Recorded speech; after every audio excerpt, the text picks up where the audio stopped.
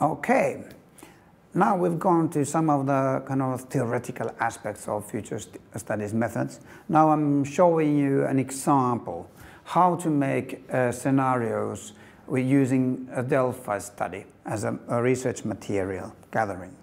This is an actual study that we have made at the Finland Futures Research Center together with the Natural Resource Institute of Finland. And it's about a small business, namely agricultural farms, which in Finland are considered as small businesses. Perhaps not in all the places in the world, they are more considered like a class of people, but here we consider them as one-family businesses typically. So, renewable energy in farms, why we're studying that? Well, it might have some benefits for the farm. First, that you don't have to buy so much oil to run the farm or electricity, or you might sell the energy and provide additional income to the farm.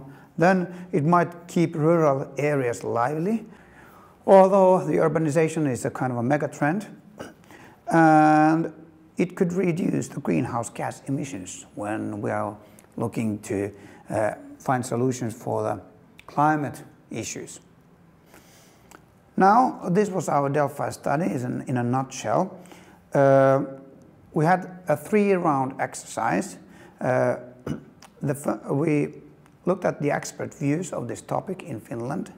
After 2030, this is a study which was gathered a couple of years back. The first one was carried out by having a questionnaire, kind of a closed questionnaire, but also an open interview with these people. 28 people were interviewed. The second round questionnaire was sent to the same people, and actually a couple of more because we found that some important aspects are missing. And we got 23 answers for that. And then the third one was a stakeholder workshop where people were discussing the scenarios and actually voting for the desirability and probability. This could be called a hybrid Delphi study, somewhat related to John Landeta's group's views. But what is important to note is that Delphi study is not a poorly executed survey. There is no random selection of the participants, but they're handpicked.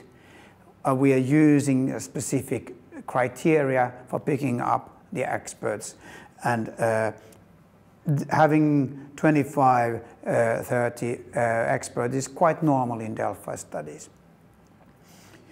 The numeric responses were grouped with cluster analysis, and then the qualitative material from interviews was kind of used to enrich the scenarios.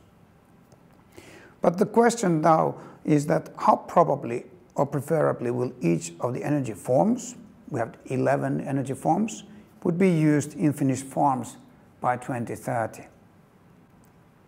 Now, this is the criteria for choosing the experts, the expertise matrix. It was developed by Osmo Kuusi, a Finnish futurist. It defines expertise in 2 categories. The cognitive expertise, something that what the people know about. And here, in this particular panel, we wanted that people know about agriculture, renewable energy, climate policy issues, economy, technology, society, and then we wanted people who have a natural scientific background as well. Then the social expertise, which tells you about your profession, how you have looked at from other people in the society, not just what you know, but what is your position. And we have people from retail or trade in this graph, mass media, industry, food industry, advisory services, which are important in the field of agriculture, interest groups or lobbying groups, you might say, and non-governmental organizations, administration, people having actual access to a farm, and people from research or development or innovation categories. And if you calculate all this, you sum up all the numbers, you will find that it exceeds considerably the 28 people. But this is because one person, of course, can possess several expertises. The energy sources that we considered here, we had 4 renewable energy forms that are not based on burning something. Solar energy, wind energy, hydropower, and heat pumps.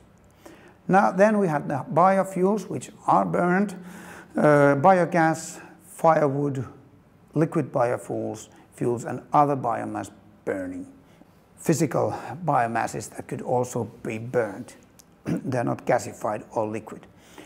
And then some mainstream technology, fully or partially fossil fuel dependent. Oil, gas, and then bulk electricity, which we call the normal electricity, which you get with no particular green electricity contract from the national grid. This is the type of questionnaire that we used. We asked, you can see from the rows, you have each of the 11 energy sources. And then we asked about the probable future up to 2030, and then the preferred future. And they are here side by side, so that you can actually relate the answers to each other. It's a 7-step Likert scale. It doesn't define any megawatt hours or that kind of specific things, but they are more like scenarios which show the direction where the world would be evolving in the future. When we got the answers, we reorganized the matrix and we used both the estimates of the preferred future and the probable future as two different cases or units of analysis in the cluster analysis. The cluster analysis, one of the outputs of cluster analysis looks like this. You read it from the left to the right, and individual responses are here. One of the number points where the tree or the branches of the trees, and then you can see that the branches are going together little by little, and then they constitute a bigger branch, and then finally they come together all. This is the hierarchical cluster analysis principle. The answers which are close to each other are grouped together, and then the answers which are far from each other, they are grouped to different clusters. And then we chose 6 clusters for further studies, and actually we looked 3 clusters and we looked also 5 clusters and 7 or 8 clusters, but then we decided that it becomes too messy, and this is something that we can still consider as separate scenarios. And why we don't have here, you remember that we got 23 answers for the second round, so we had 46 cases that could be analyzed, but 5 of them were incomplete, so cluster analysis could not be run with these cases. So we have at the moment we have like 41 different scenarios of the future. It's too much, it has to be grouped somehow. And this way we can cut it, kind of structure it to 6 bunches. Now, this incomprehensible table tells you, using the traffic light system, on the rows we have the scenarios, and then on the columns we have the energy forms. And I will not go into detail with the actual scenario outputs, but you can see from the red ones that things are going downwards, the energy sources. For example, with the boiler and pump scenario, use of oil will go down, natural gas it will not be used a lot, and the other renewables are not going up either, they are red. But then the burnable, the combustible biofuels are going up rapidly. So we call it a boiler and pump, as the heat pumps are the only other renewable energy which is not used in this scenario quite a lot. Incremental change is something that nothing much happens. Energy boost is something that almost every energy form will go up. There's some kind of new innovations in Finnish agriculture and high demand of Finnish agricultural products. Sorry for the sarcasm. The energy boost, we had two separate scenarios where plus and minus, where you can see for the minus the natural gas is down, hydropower are less up, wind power is less up. Otherwise they are rather similar. Renewable prosperity says that you can see the mainstream technology will go down and then all the renewables will go up. Energy save instead is a particular scenario where main idea is to save energy and not produce it. Not with the traditional forms and not that much with the new forms either, or the renewable ones. Okay. I can see people in the classroom nodding, so this might make sense.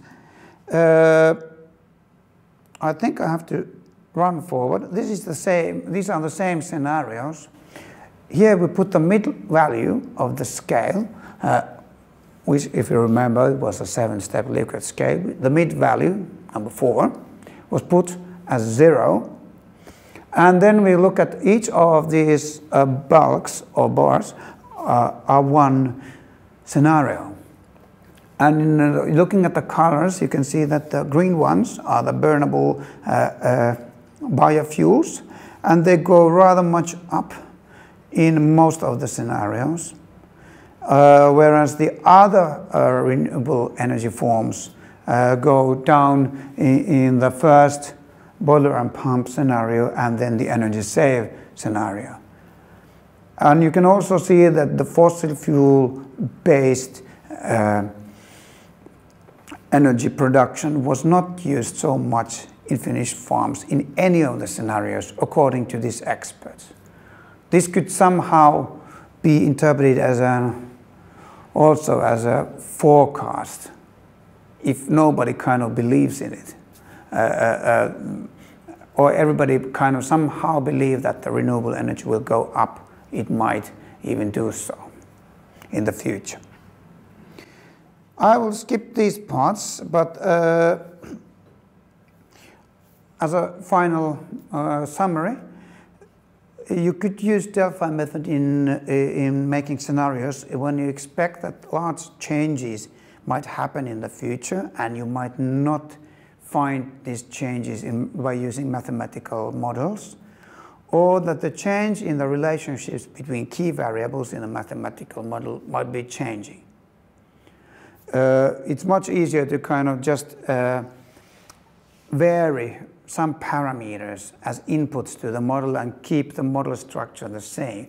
But if you would like to manipulate the actual relationship between things, then it might be considered as doing wrongly, depending on the discipline where you are in. But in this case, you might do a Delphi study. If strategic change might be a good option or is strongly preferred, then Delphi studies might produce something more than just a business as usual future. And instead of using futures workshop where people meet face to face, this is an anonymous process, so it means that people do not have to be afraid of losing a face. if they say something stupid on the first round, they can correct it for the next round. Okay, that's about Delphi study and scenarios. Thank you.